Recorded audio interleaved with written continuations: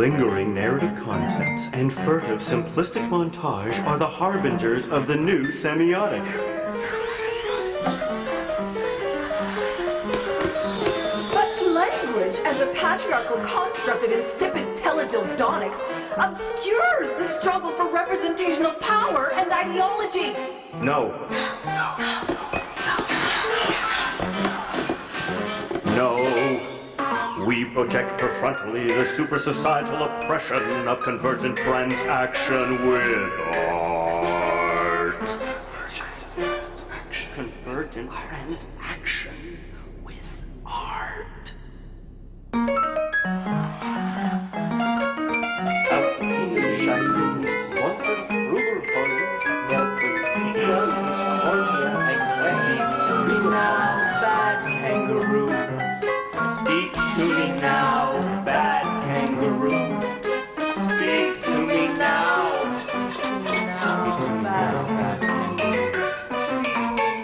Speak to me now, bad kangaroo.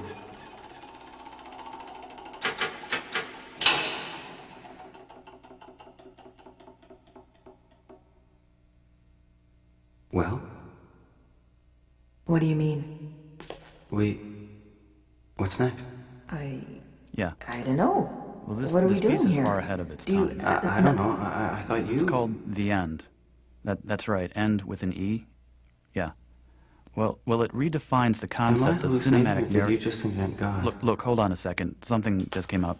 I'm not God. I'm an animator. This is an animation. Your character's in this animation.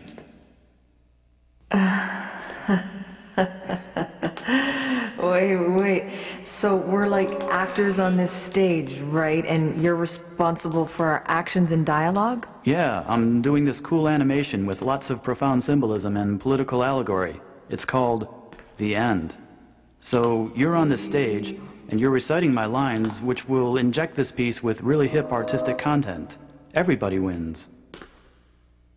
So what about these sticky things and all these rods and wires in my head? Oh, those are metaphors. They symbolize your interconnected yet disembodied sense of self.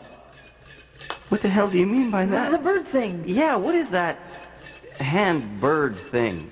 Is that another metaphor? Look, I can't say any more about that. I have to make these metaphors obscure so that the audience will spend lots of time analyzing them.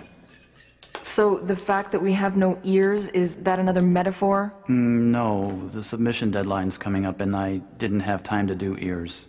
That's called stylistic streamlining. Wait, this is totally wrong. I do not exist for your animation. I am conscious and I am self-aware. And not only do I have memory of my experiences, I have awareness of my memory of those experiences. If anything, I am creating you.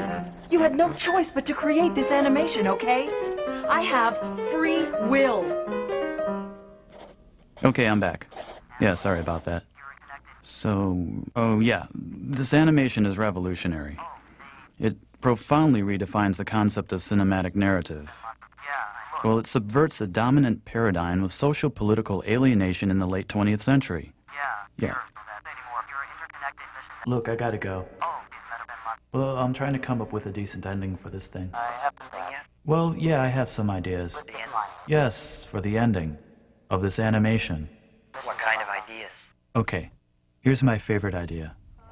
There are these two hammers poised on the stage, right? And they represent oppressive forces in postmodern capitalism.